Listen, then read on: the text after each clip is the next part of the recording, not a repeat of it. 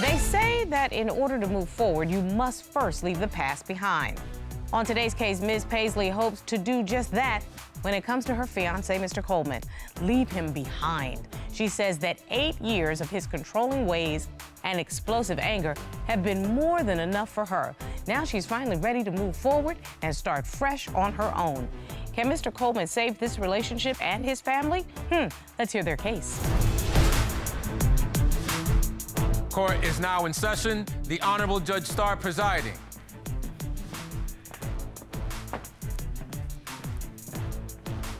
Your Honor, this is the case of Pasley versus Coleman. Thank you very much, Ms. Pasley and Mr. Coleman. Ms. Pasley, you say Mr. Coleman's destructive behavior has ruined your relationship. You want to save yourself and your children from any more pain. Yes, Your Honor. And Mr. Coleman, you say no relationship is perfect and that you will do anything to keep your family together. Yes, Your Honor. Let me see how you two, after 8 years, have ended up in divorce court. Ms. Pasley, what brings us here? Your Honor, I am done. I'm beyond done with this relationship. I'm sick and tired of being sick and tired. Dereck is controlling. He has anger issues. He's irresponsible. And I have 2 boys. I don't want them to grow up and be like their dad.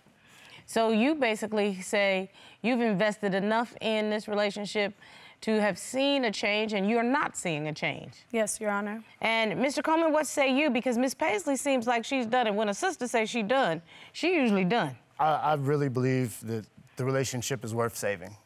We have 2 children involved, and I realized from coming from a single-parent household how important it is to have the family setting. And I'm gonna do everything within my power to make sure that our children can have what I lacked. So it's interesting because you have 2 children together, but you actually have 2 additional children, am I correct? Yes, ma'am. And in these 8 years, Ms. Pasley, I have to imagine you've been a stepmom to these children also. Yes, Your Honor. And so this is serious for you to be coming in here saying you're about to break up your family. Yes, Your Honor, definitely. Has the relationship gotten so toxic that you think that's the only solution? Yes, Your Honor. At this point, I do. Why don't you take me through how you all met and how we got to this point, Ms. Pasley? We were introduced through a mutual friend, and I liked him. I thought he was attractive. He was charming. He was intelligent, well-spoken. But he told me he didn't do relationships, that he wasn't on the best terms with his oldest 2 children's mother. You know, he didn't really see himself being in a relationship. Had you ever been married before? No, I haven't, Your Honor. Mr. Coleman, have you ever been married before? I have, Your Honor. And how long have you been divorced? We have been separated now for 10 years, I believe 10, 11 years. What you talking about, Willis? I didn't say separated. I said, when did you get divorced? How long you been divorced? I still need to do some proper arrangements, paperwork-wise.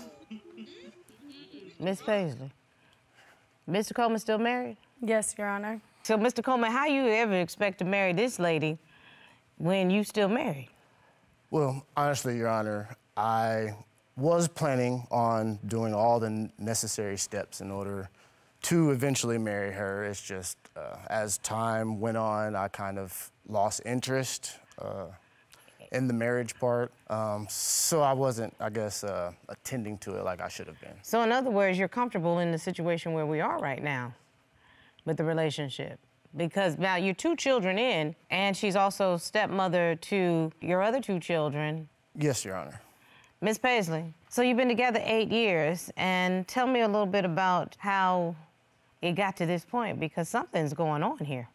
Well, in the beginning, it was almost like surreal. It was magical when we met. I was in a really low point in my life. I was very depressed. He brought the joy back in my life. He helped me remember why life was worth living. And what a nice thing to say. First son, second son, everything kind of just hit the fan after our second child. Why do you think it all hit the fan after the second child? Maybe stress, maybe just the pressure. Maybe he lost interest, like he said. I'm not really sure, but everything changed. He became controlling. He became very irresponsible with his money. He became not a good example of what I would want my children to see. And a different man than the one that you thought you were getting, am I correct? Absolutely. Mr. Coleman, what happened? Well, Your Honor, I stepped in from a damaged place. So I did have trust issues prior to coming in the relationship. But this lady doesn't sound like somebody that's untrustworthy. Did something occur? We've had our problems in 8 years, as you probably can imagine. Of course, everybody has issues. Your Honor, I could step in and let you know kind of what happened. And actually, one day we were in the grocery store putting groceries in the car and weren't even able to finish that until a tow truck pulled up and asked Dereck if this was him. And he said yes, and he said this car is going to be repossessed. And I had no clue that he had lost his job, that he wasn't making the payments. He didn't tell me anything. And I mean, that completely put my family's whole foundation in jeopardy. 100%. Mr. Coleman, what happened with that? I injured my back. I didn't want to tell her that I injured my back because she didn't have to work all the years prior to this. So I didn't want her to worry, and when she worries, it brings the whole energy of everything So down. help me to understand how the woman that you live with, your fiancé, does not know that you injured your back. Well, she knows I injured my back. She didn't know the extent of the pain I was going through to the point to where I lost my job. So how'd you lose your job? What happened? What kind of work were you doing? I do door-to-door sales, so a lot of walking. I just literally, with my back the way it was, I just couldn't. One night, we were at his friend's house, and he was inside with the guys, and they were drinking, and I didn't know they were gambling. I had a feeling, just a bad feeling. I asked him to let me hold his wallet because I got my tax refund back. I had planned to buy things for my kids. Please, please, please, please don't tell me that he gambled away your tax return. All of it.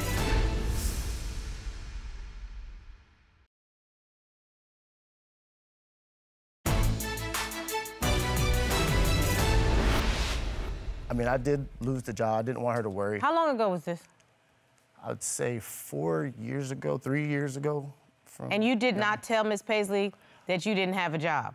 Well, she knew I also do side jobs, so I didn't tell her that I lost The my main overall job, but I was continuing to do my side job so I could continue to provide. So, Ms. Pasley, now I come back to you. How did it manifest itself once you found out he lost his job? I mean, it was that on top of numerous other things. At that point, it was like a domino effect. Speaking of dominoes, one night we were at his friend's house, and I was hanging out with the girls. He was inside with the guys, and they were drinking and carrying on, and I didn't know they were gambling. It was ridiculous because I had asked him, I had a feeling, just a bad feeling. I asked him to let me hold his wallet because I got my tax refund back. I had planned to buy things for my kids, to redecorate their bedroom, to buy a vacuum cleaner for our house, you know, buy them clothes, the kind of things that a mother who's responsible for the whole family considers, whereas he doesn't have to think about those kind of things, so he's not really as concerned to where he might just gamble the money away. But Please don't tell me that. Please, please, please.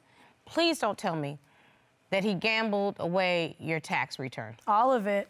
Ooh. How much money are we talking? It was just a state refund. It wasn't my federal, so it was only like $400 or $500. But $400 or $500? Yes, ma'am. Let me tell you that the Vice President of the United States, Kamala Harris, makes a point all the time to say that a $400 or $500 unexpected hit to a family budget can devastate a family. Because folk just don't have $400 or $500 hanging around. Yes, Your Honor. Mr. Coleman, what are we talking about? Your Honor, I needed a break. I'm a stay-at-home dad.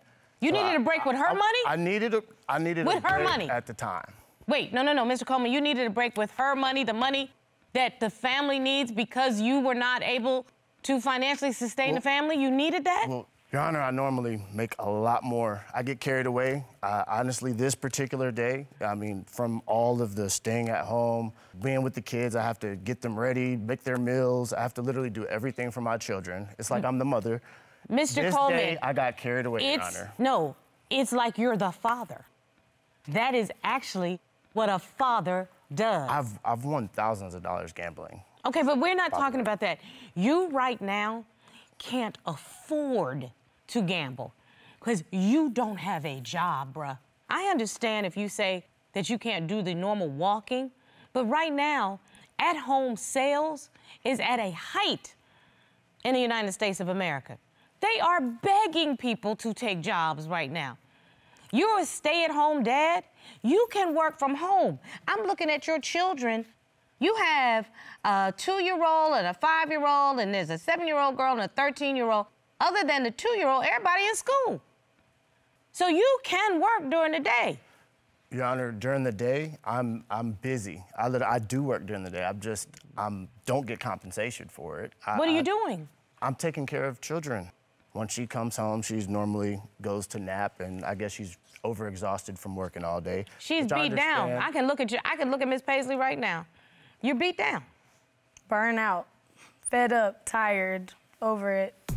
We were hanging out, they were drinking. I asked her to be the driver because I was drinking too much. Why didn't you put your sorry drunk friend in a car? Right. I'm unemployed. Please don't tell me this is like Erykah Badu, you better call Tyrone, and he just as sorry as you are.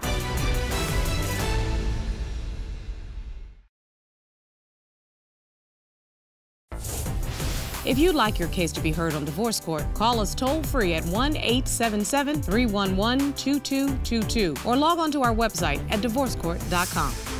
Missed a show? Watch full episodes on our streaming platforms and follow us on social media for exclusive content. We've got the car repossessed. He's controlling. Wait a minute. On top of this, he's controlling. What do you mean by Super. controlling? I hear that from people all the time. What do you mean by that? Well, one thing I can say for sure is that he has to know exactly where I am, what I'm doing at all times. Literally, I can't even leave my phone in the car at the grocery store. I submitted evidence where he called me 46 times. Nuh-uh. When I was in the store for literally maybe an hour. Let me see what you're talking about. No, hold on. Dereck, 46 times. That was, the 46 times was actually just when I was in the grocery store, Your Honor. Your Honor, one thing I realize is Facebook invested a lot of money into their technology.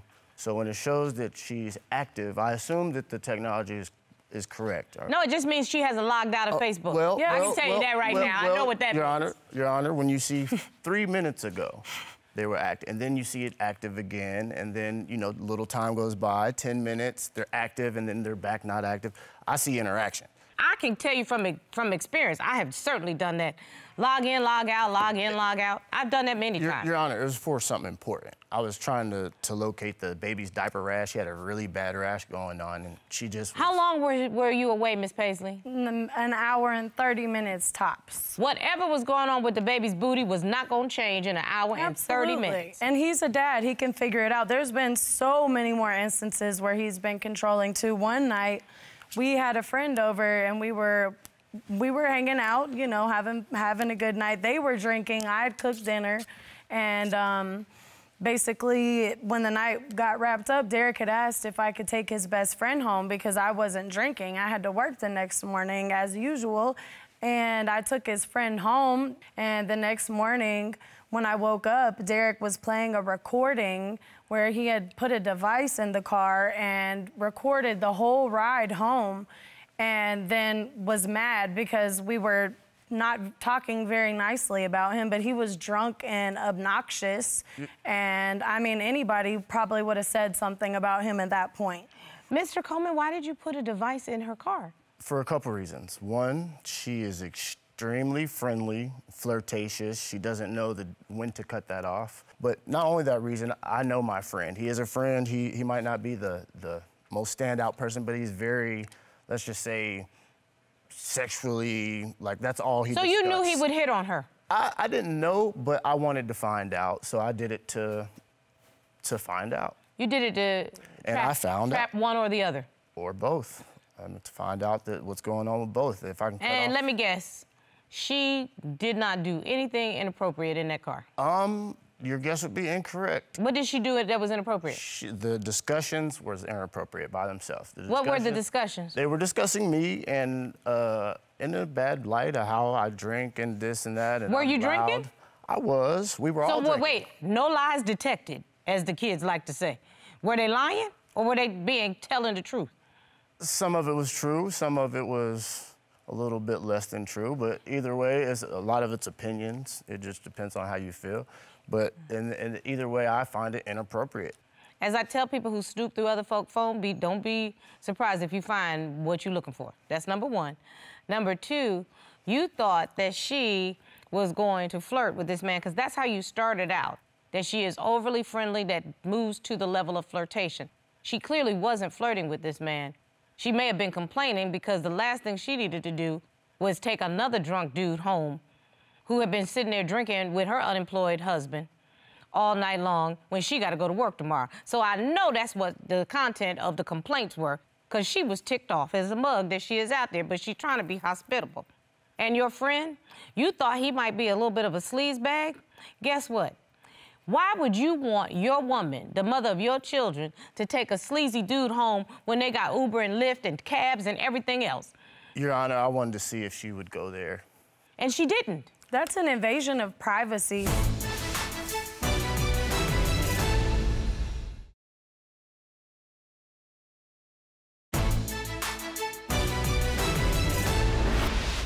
And he has anger issues, not to mention the anger issues. So after him setting me up, of course, then I have to deal with the anger. And then, you know. Well, what does he have to be angry about, ma'am?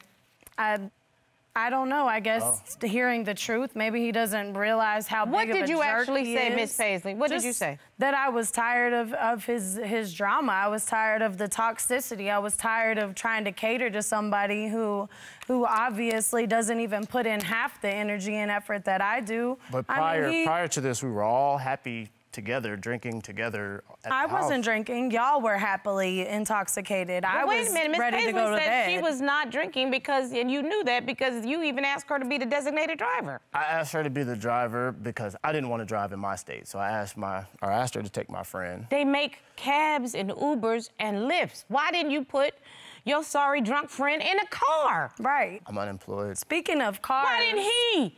Please don't tell me this is like Erykah Badu, you better call Tyrone, and he just as sorry as you are. Please don't tell me that she got to pay for you and now your homeboy too. Isn't that what the song say? Yes, ma'am. Every time you always want me to hook somebody up, I got to hook you up, and then I got to hook your homeboy up.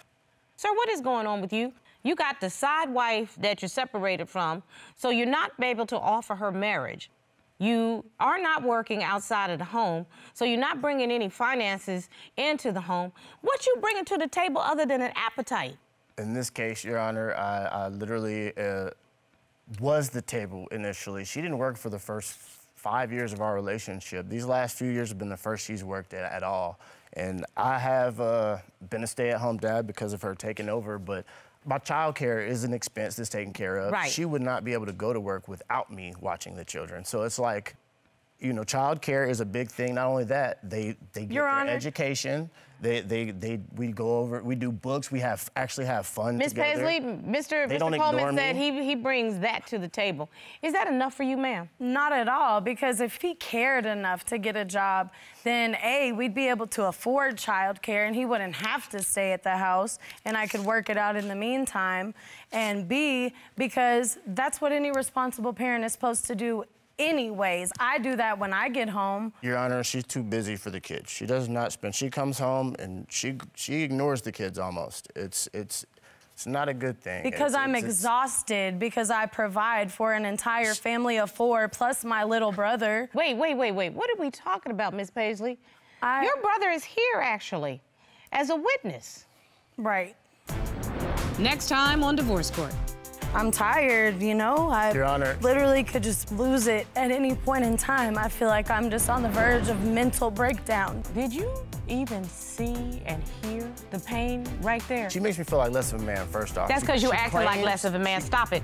I understand that this witness is here and he lives in the house. So you're here on behalf of the defendant? Yes, ma'am. And not in support of your sister? No. I find that very curious. Tell me why. She is very ungrateful. She does not accept everything that he does for her. As his older brother, you know, I feel like you're kind of leading him astray in that sense.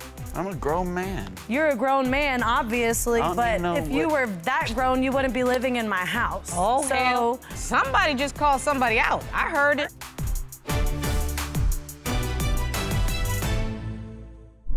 Made in Georgia.